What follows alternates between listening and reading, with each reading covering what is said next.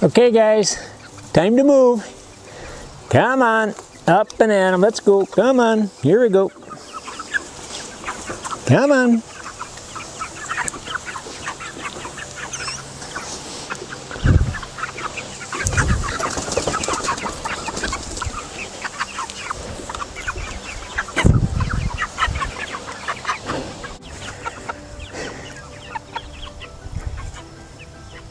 You know, we've come up with a lot of cage designs over the years. We're the followers of Joel Salatin from the first edition, I believe, of his book, Pastured Poultry Profits back in the mid-90s, mid to late 90s, and we built our first cage that was a spitting image of his, and 10 by 12 it was, and we started out with like 90 some birds.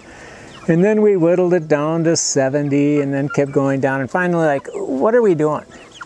We don't need all of these. We were selling them for, you know, not making anything on them and that kind of thing. So we just decided to cut that cage in half. Instead of 10 by 12, it would be 6 by 12. No, 6 by 10. And so then we decided it was falling apart and hard to move, and the chickens would get caught underneath it and everything else, and it was clumsy and awkward, and lifting the top to put the water and the feeder in and out, it was awkward. I thought we can do better than this. So this is probably our 4th or our 5th revision since we cut that original cage in half. And this is our final model. This is a 6 by 10 mobile cage with a 3-foot height, and you can pull it in either direction. There's a bar underneath that travels on a short length of chain, so that pipe rolls with the cage on both ends. So that covers up that gap. So it rolls over irregularities and it closes the gap when the cage is stopped, so young chicks and small critters can't get in and out. We'll take a little walk around this thing and I'll show you some of its features.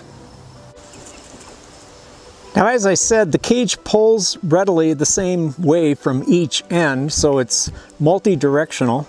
It has a door on each end so that it's easily accessible. A person can climb in there. It's 2 feet wide and 30 inches high or so.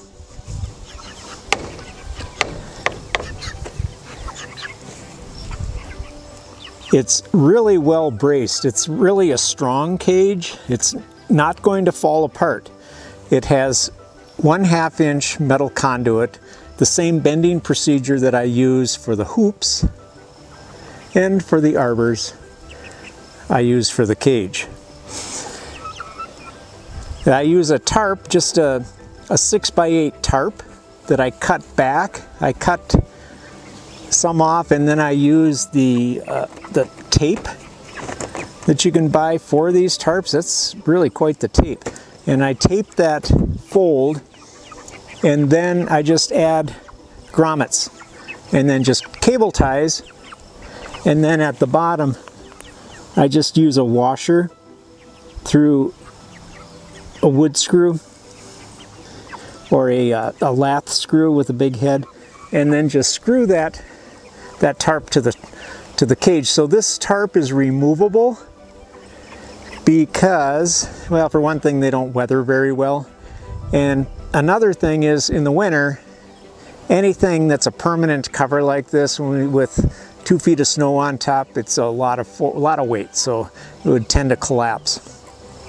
Now on the bottom, we have, get over here where it's a little cleaner.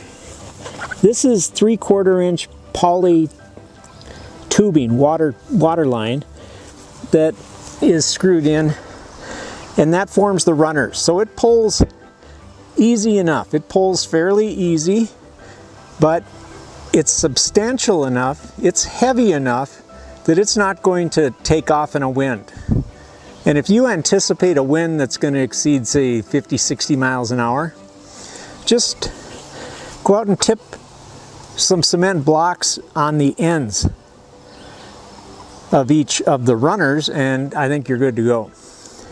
Now, a feature that you may not see in a lot of cages is our design for a automatic waterer. Now, there are automatic waterers, and we had the bell waterers like Joel Salatin had. We bought those and gave them to some friends when we decided we'd come up with our own. And we just used the same mini float valve that we use in our Garden Stream self-watering planter kit, and then it's connected by tubing just through a grommet to one of these 3.5 gallon buckets I get for, you know, $1 a piece at the local supermarket. Now, you need to keep a cover on this because otherwise you'll get all kinds of debris in there, and then that orifice in that mini float valve can plug. Keep a cover on it. You should be good for the entire growing season. So then you just fill it with water, and that reservoir just travels with the cage. Now, the cradle I made for it, I just made out of that PVC trim board. 3/4 inch PVC trim board that I just screwed to the ridge there, and then I just cut out on the ends so that it'll snug in there. So it just sits on there. It's not going to go anywhere. And we'll do a short video, a separate video on how to build one of these waterers. I think you'll be pleased. So we're also going to do a video on why we have red and white chickens. Now, the red ones are the Red Rangers, which many of you are familiar with. We decided not to grow them this year, but then I came across 11 of them that were 2 weeks old, and I couldn't pass it up. So I got them, and then the next day I got the Cornish cross. And I'm going to talk about my thoughts after doing that on why I don't think we're going to raise Cornish cross anymore. But that's for another video. What I'm going to do is put together a slideshow on this video that will give you, at least those of you who are somewhat handy, a tutorial on how to build one of these.